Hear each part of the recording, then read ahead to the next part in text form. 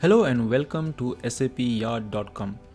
We are really excited to present our new course, ABAP Programming Model for SAP Fiori. We have put lots of effort in curating this novel course, and we sincerely believe it will help traditional ABAP developers to add one important skill set which they will need day in, day out in S/4HANA projects. We do not want to claim that you will become an expert after taking this course, but we do assert that after this instructor-led training, if the participants diligently submit the assignments and appear the quizzes, it will definitely help the ABAP developers to have enough confidence to deliver any project which needs this new ABAP programming model for SAP Fiori. Let us quickly check the high-level course content.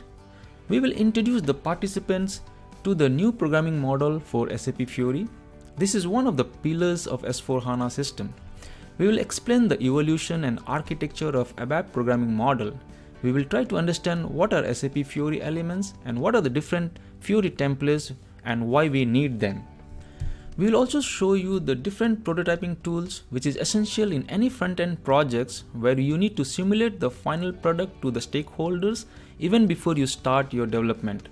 SAP Build is the preferred prototyping tool, but we will cover one more prototyping tool which is close competitor of SAP Build. Not to forget, we will show you how to install Eclipse and ADT and start your course. Next, we will design our data model for the whole training. Since this is a new programming model, we did not want to use the age-old S-Flight model or the new EPM Enterprise Procurement model in S/4HANA. Therefore, we have produced a custom model for this training which we have named as Royalty Management Model. Everyone can relate to this model as it is a real-time model. Authors who write the books get royalty for every piece sold. Similarly, the lyricists and singers get the share of profit from their work. Even the scientists and innovators get royalty for their brilliance. Not to forget, even the farmers get royalty if any company chooses to build windmill or lay solar panel on their land. So the farmers get royalty for every kilowatt of power generated. You will surely find this royalty management model very simple and easy to understand and correlate in this whole training.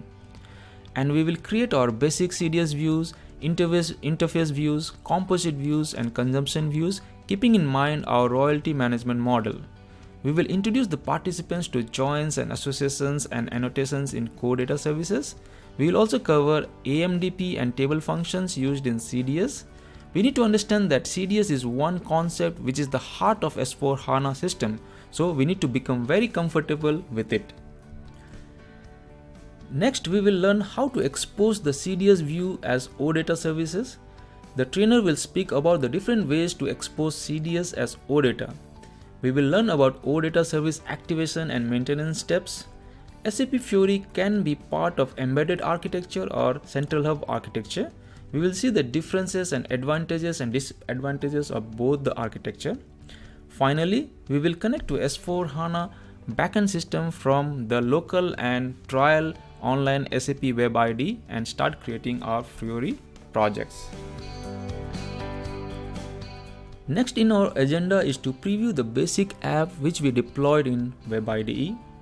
We will introduce the participants to UI annotations and its usage and purpose. We will also learn about the most commonly used UI annotations which will help the ABAP developers in their real projects.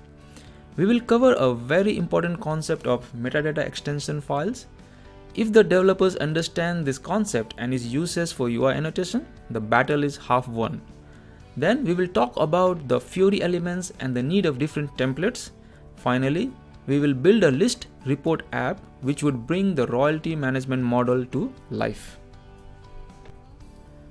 Next topic will be relatively new concept to even seasoned developers. We will introduce them to the BOPF framework architecture and anatomy of BOPF's business objects. We will urge all participants not to miss this class. We will do hands-on BOPF client API and understand the draft concepts or the draft functionality which is possible in BOPF. Draft is like keeping something on park and it is not committed. If someone is working on an object and has not saved it yet, it stays in draft mode and others cannot edit it. It is a very important concept in programming model in SAP Fiori, which can be achieved by BOPF. We will build our app with and without draft functionality, which will help the participants to grasp the concepts better. We will continue with BOPF annotation syntax. We will learn how to enable, create, update and delete operations in BOPF. You might be wondering, why not read operations? Because CDS does the read operation for us, which we cover by default. We will build live transactional app first without draft functionality, and then we will build another live transactional app with draft functionality. You will surely love this feature which BOPF adds to the Fiori app. Then comes some of the most important concepts of BOPF, that is actions and determinations. Participants will learn why, how and when to apply actions and determinations in our royalty management model app. You will see there are lots of topics to be covered in this course. This is an action-packed training with lots of surprises, twists and turns. On the last day, we will recap any topic which we missed or which needs special attentions again. The trainer will share practical tips and tricks along with some good practices and standards. And before we conclude, the trainer will open the house for any spontaneous questions or doubts related to the topics covered in our training. We have put lots of effort and time in designing and finalizing the training content. We have tried not to leave any important concepts, and at the same time, we have taken special care not to overwhelm the participants with extra dose of information which might leave them in a state of confusion. We sincerely believe there will be enough takeaway from this course which the participants can implement in their real S/4HANA projects. Let us check some important dates and information.